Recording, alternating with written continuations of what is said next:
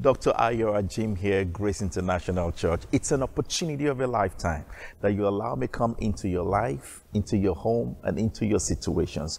Granting me some of your time and your audience is profoundly humbling.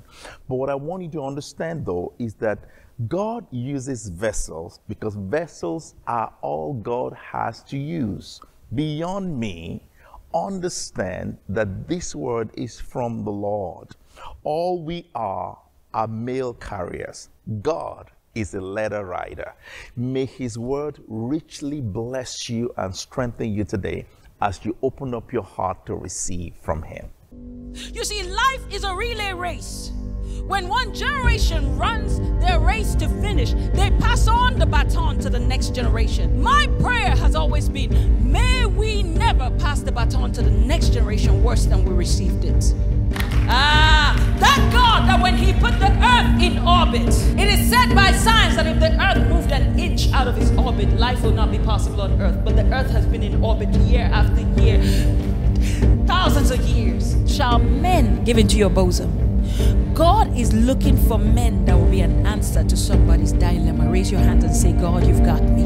When life backs you up and backs you up, it is only a matter of time that you're going to get into God's mercy and God's goodness, because God's got your back. Oh, hallelujah.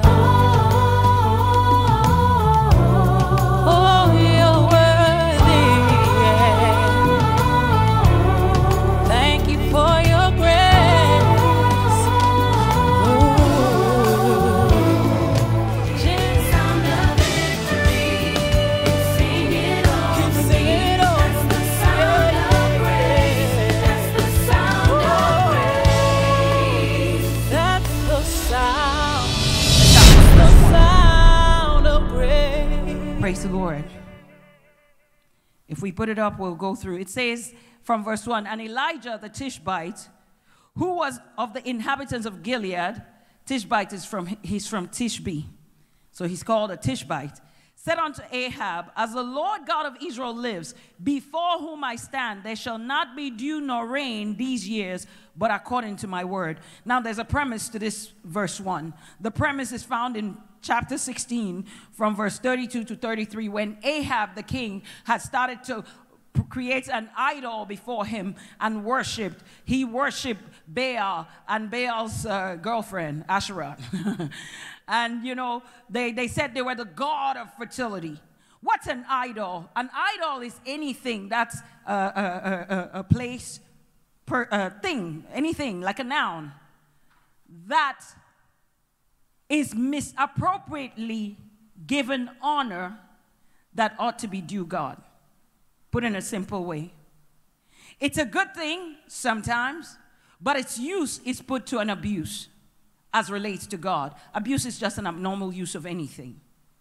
You see, in other parts of the world, they will bow to wood, to stone, to different things, but we have our own thing too. American Idol. Praise the Lord. For some, it's the job. For some, it's a person. For some, it's prestige. For some, it's power. For some, it's popularity. For some, it's pleasure. For some, you know, whatever that thing is that you've given the place beyond God has become an idol. And I want to say to somebody that, you see, whenever you put anything before God, Pastor shared our testimony. He didn't tell you about how in New York when we started the New York church, God had asked us to do something that, you know, for the rest of my life I'll remember. You see, Pastor talked to us about when you give a gift, you don't remember what you give on January 1st, 1977. Those of you that were born then. But if you have something that you gave for the rest of your life, you will remember it's because it was a sacrificial gift. The Lord asked us to go to the people. We got a bank loan. And no sooner Pastor discovered that the first payment was not to the principal of the loan, but it was to the interest.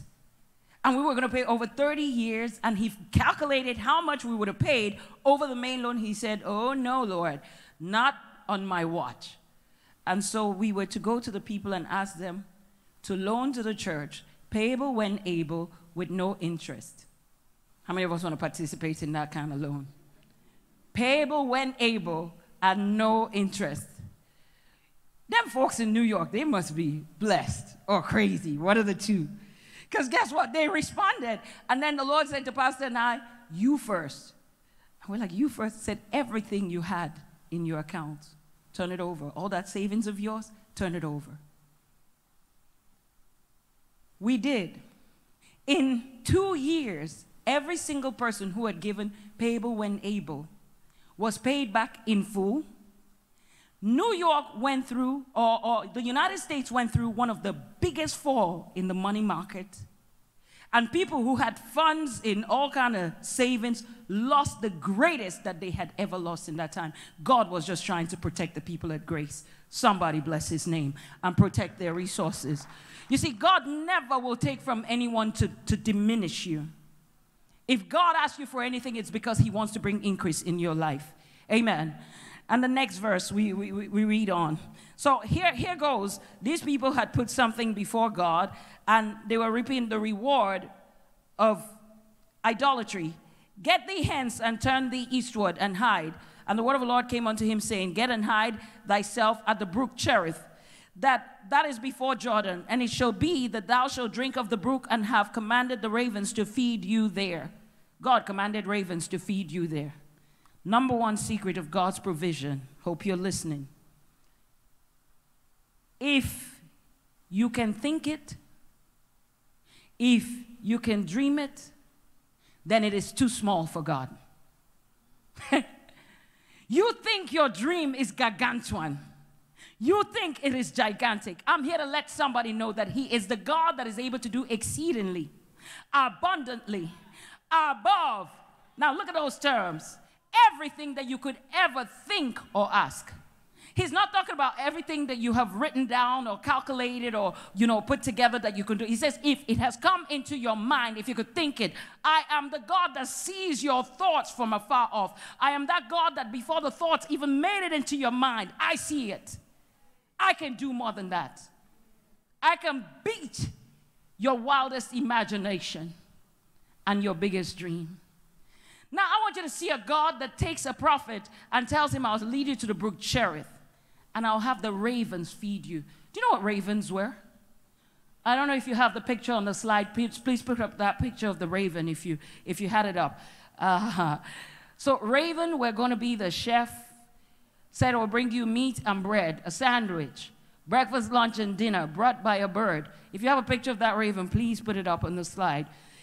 Deuteronomy 4:11-14 talks about ravens as being one of the birds that were unclean and that the Jews were never to touch. But then God, how then is the raven the one that's going to feed this man of God? You know why? When God is your source, lesson number 2, it beats and defies every human imagination.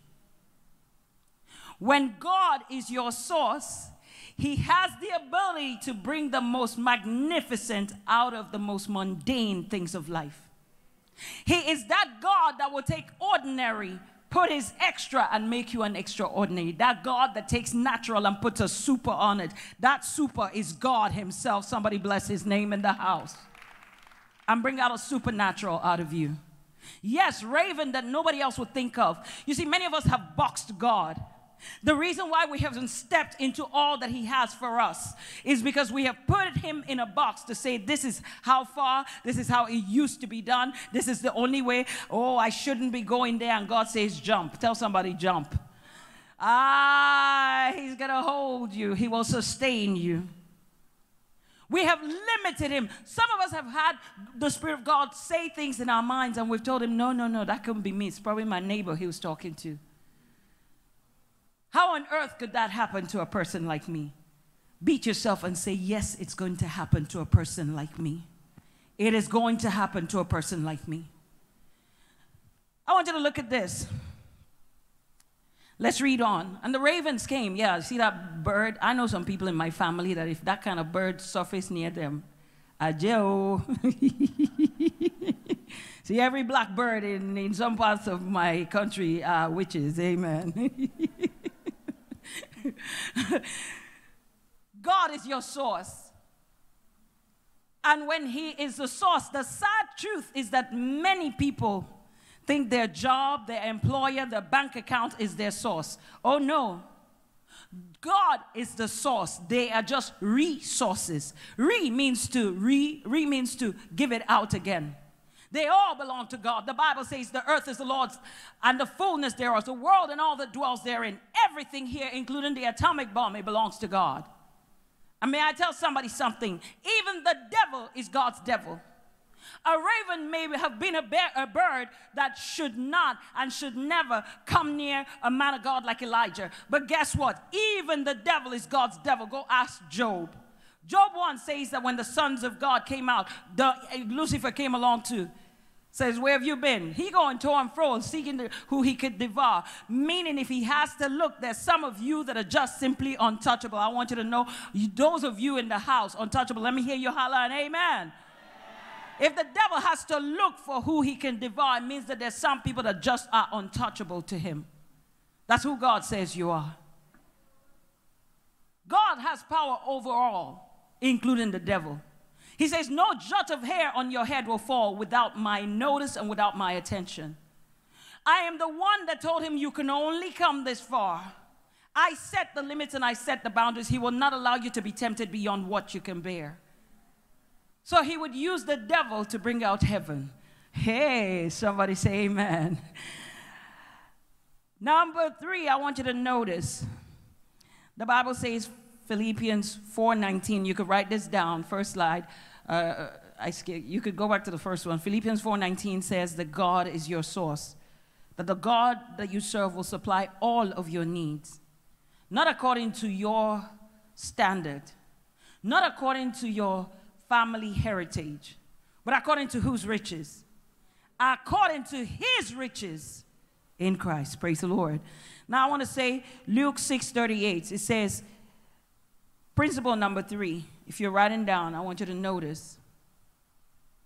Give what it is that you want.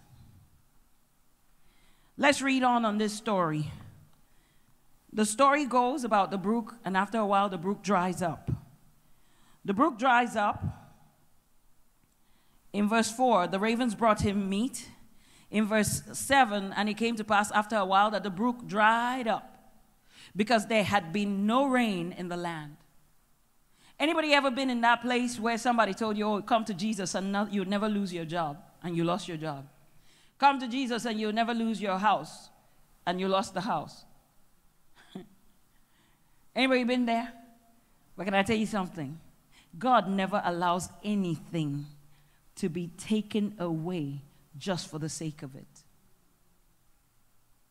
I came to this country from a place where all year round there was rainfall and plants grew all around, and I learned that when winter came, all the trees looked like they were dead.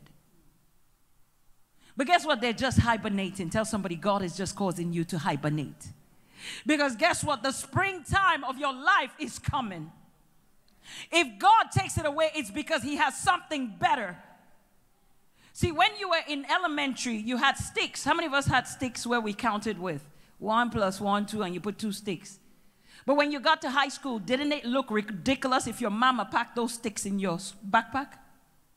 There's some things that have to go because it's promotion time. Somebody bless his name. When God moves you to the next level, some things in your life will just have to go. Bless his name. And so the ravens left. And after the ravens left, I want you to see what happens. And God said to him, arise, verse 9, go to Zarephath, which belongs to Zidon. Zarephath was actually the place where the idol worship was the greatest. And he says, go there, for I have commanded a widow there to sustain you. Doesn't God have a sense of humor? Because the way you know it is God, Pastor Ayo said, the way I know that God called me into this, he went in Nigeria. He skipped the house of their bishop, the archbishop, skipped the house of the evangelist, and went to the house of Alaji, A-G-O Ajimotokon, to look for a pastor for Grace International Church. It had to be God. I remember when we were in medical school, one day the chief imams of Lagos arrived in school to look for him. They were coming to convince him to get back to Islam. But somebody bless the name of Jesus, because God had this and you and you and you and you and you and me in mind.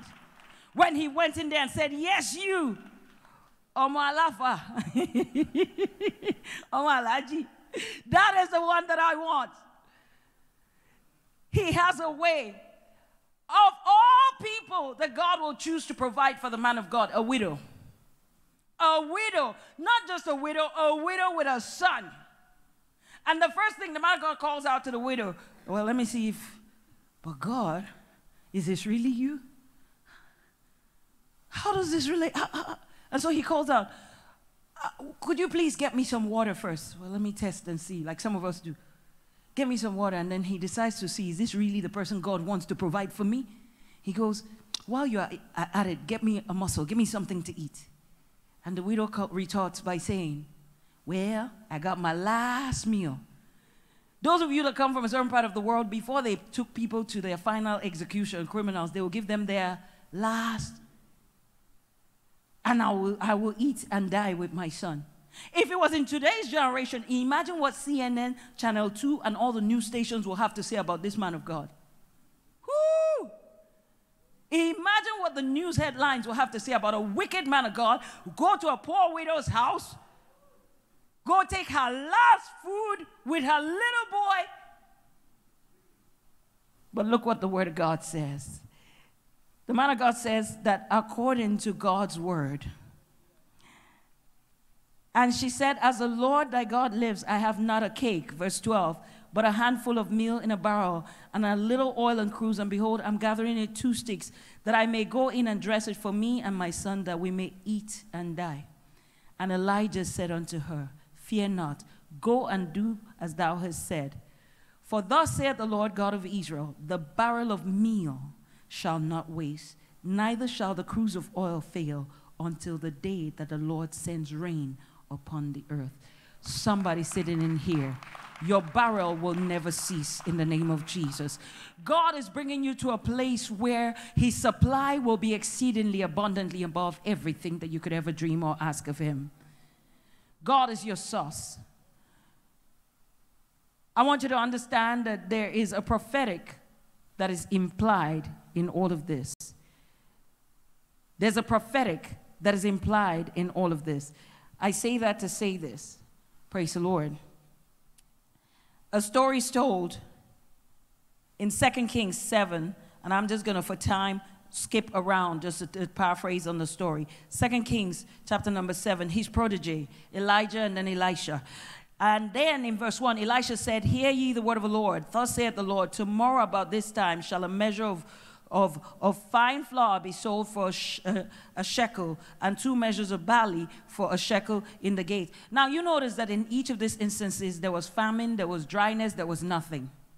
Now I want you to know that when we were doing Grace Event Center, I don't know what, it felt like somebody hit you a blow in the center of your belly.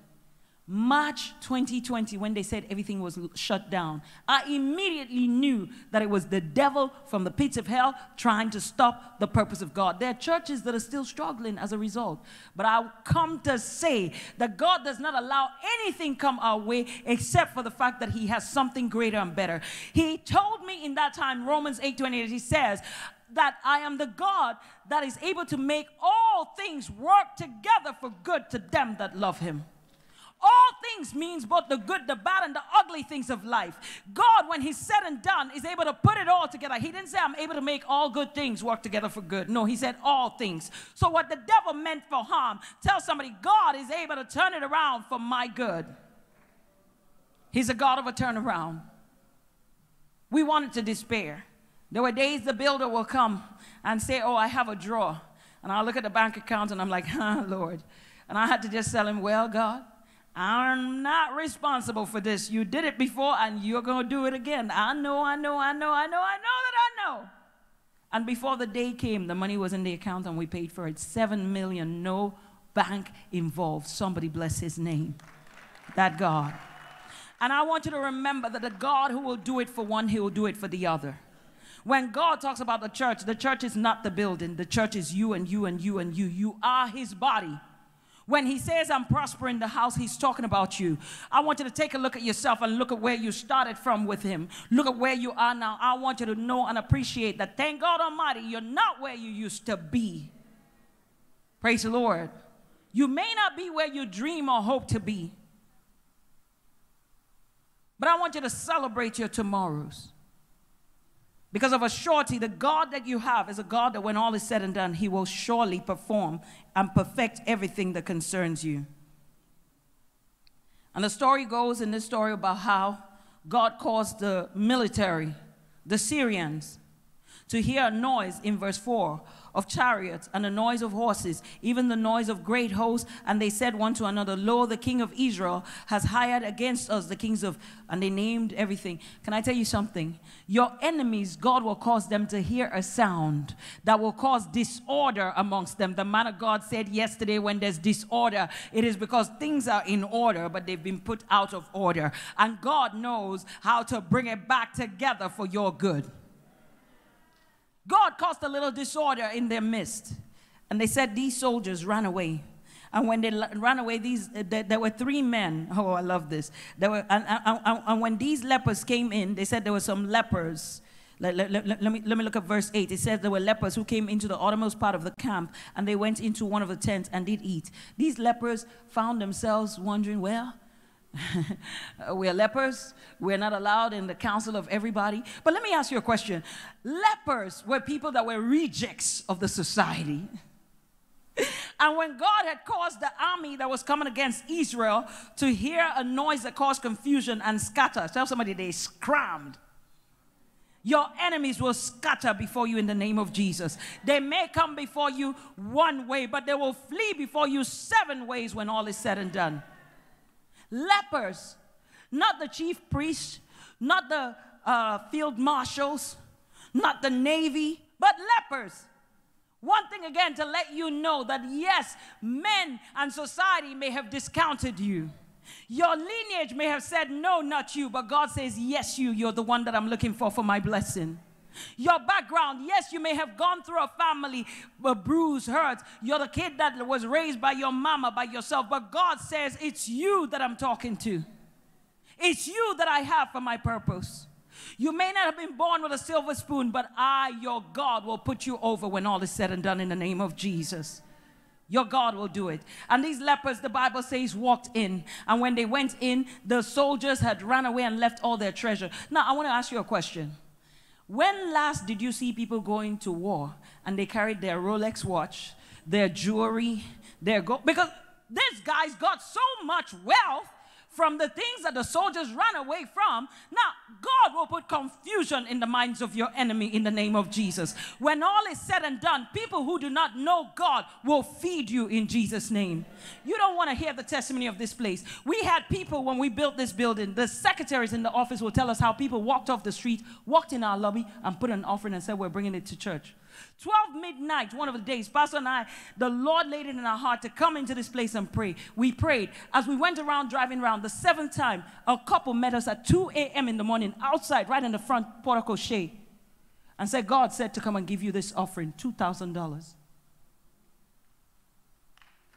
God will cause men to do things that will utterly blow them. They don't know why, but for your sake. Stand up to your feet and let's just give him a praise. And let's just make a declaration. Tell somebody, God is your source. Do not depend on prestige, profession, people, popularity, positions, power. None of that can take you anywhere. Let's take this declaration. I declare in the name of the Lord that the zeal of God would consume me. The purpose of God will be established in my life. I declare in the name of the Lord that I am blessed. Everything that is necessary to fulfill God's purpose in my life, God will bring into my reach. I will not lack. I will not want in any good thing. With long life will he satisfy me. He will show me his peace. He will give me his favor. God bless you. Now I want you to do something if you do not know the Lord Jesus. And you're saying, Pastor, I hear you, but somehow I know my life ain't right. I want us to bow together and pray together. I want you to invite him and say, God, I give you power. We are so thankful for the opportunity to come into your homes or your office or wherever it is you're viewing this broadcast from. It's an opportunity that we are so eternally grateful for. Thank you for allowing us to come to you. Now, if you don't know Jesus, I want to pray with you. It's a simple prayer and it will come into your heart. You can just look at me. Repeat this prayer after me. Say, Lord Jesus, come into my heart. Come and be my Savior. I receive you as my Lord. If you're praying that prayer for the first time, kindly call our church office. We will love to pray with you. We'll love to get you information to help you be discipled and understand the full implications of what you prayed and guide you into helping you to fully stand in the knowledge and the fullness of what you prayed for. If this message has been a blessing to you, you have the opportunity as well as the responsibility to help making it come so that we can keep bringing more word from the Lord. You can get the full sermon, the full message in its entirety on our social media address page, on our YouTube page. It's there at the bottom of your screen. And while there, be kind to like, subscribe, and share. And I want to say, if you're ever in the Houston area, we will be so glad to welcome you at Grace International for one of our scintillating services. We look forward to seeing you. Please remember these words from Romans chapter 5, verse 17. The B part said, those who have received the abundance of grace and the free gift of righteousness shall rule and reign in Christ Jesus. We love you so much. We love you. God bless. Hallelujah.